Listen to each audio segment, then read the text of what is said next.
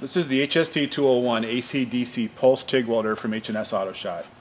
This welder is capable of TIG and stick applications up to 200 amps and features a voltage adapter in the box to take it down to 115 volt.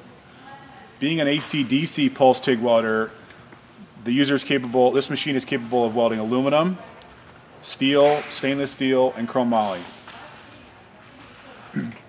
When we look at going and setting up our welder, we want to make sure that the TIG torch is always plugged into the negative position on the welder, and our ground is going to be plugged into the positive position on the welder. We have our gas connection here as well, and then we have a 12-pin port on the front of the machine. This 12-pin port is either going to be occupied by one of two things. If you want the heat to be controlled by the TIG torch itself, then you'll plug the 12-pin from the TIG torch into the receptacle.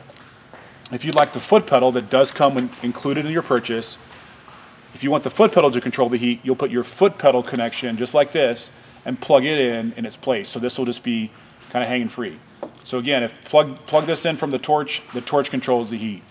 To unplug it and plug the foot pedal in, the foot pedal controls the heat. So as we kind of go through some orientation on this welder from left to right, we'll kind of get going here and show you the different modes. We have an adjustment knob that we can go up, down, left, or right for our customizations of our weld.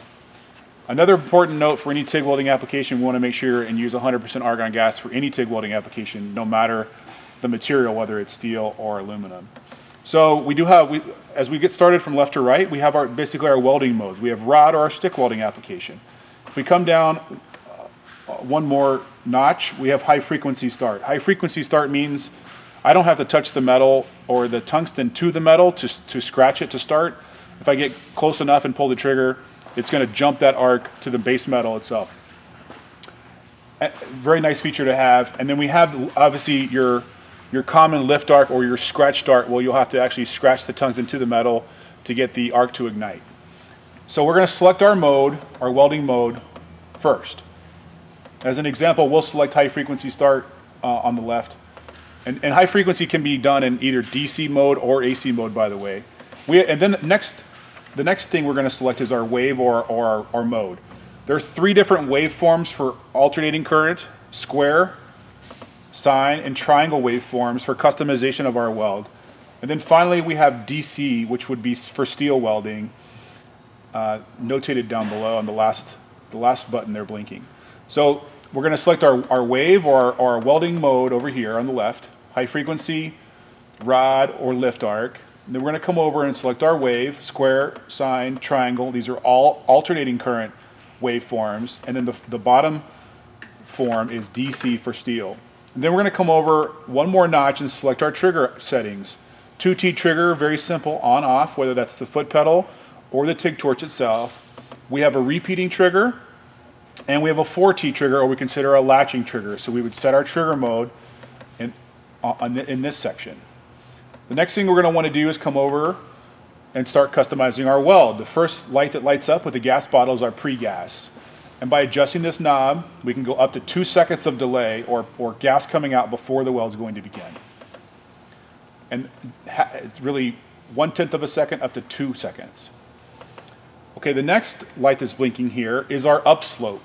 And our upslope can be, we can make that 0, or we can go up to all the way up to 10 seconds. This is measured in seconds. And this is our upslope of our current. So whatever our peak amps are going to be, we can have a slow crawl up to those peak amps, or we can have it start, if it was at 0, it would start immediately at the peak amps that we're working with. So we'll come over here, and this is our working amps. So right now we can just adjust our amps accordingly to what our application is. We have pulse. So pulse, no or yes. And if we go to yes, pulse is on. No, pulse is off. Pulse is going to alternate the heat current. So especially when we're working with really thin metals, pulse is a really cool feature to try out with working with those thinner metals. Now we have our downslope. So again, we talked about the curve up. Now we can talk about the curve down and the delay in seconds as far as going from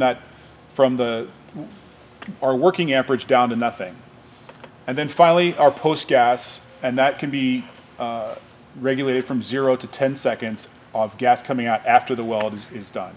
So based on our trigger settings and where we're telling the welder we want to try to do, some things were available to us and other things were not available to us. So if we were to go over here and say, we said pulse was no, so we didn't get anything to light up below that.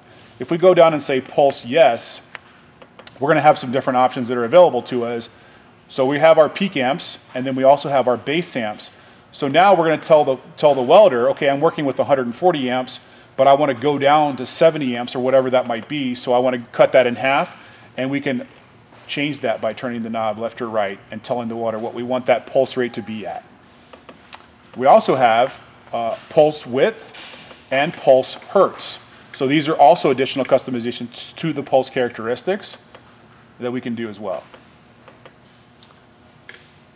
And again, as we can kind of move left to right, if we're in rod mode or stick mode, as we kind of move over here, these are all going to be blacked out. We're going to kind of come right over here to the far right-hand side, and that's going to stand for your starting current, your welding current, and your arc force. So these are those three customizations here. But again, very highly customized welder. There are a lot of different modes available to the user. This is just some general orientation and setup. Once again, this is the HST201 AC/DC Pulse TIG Welder from H&S Auto Shop.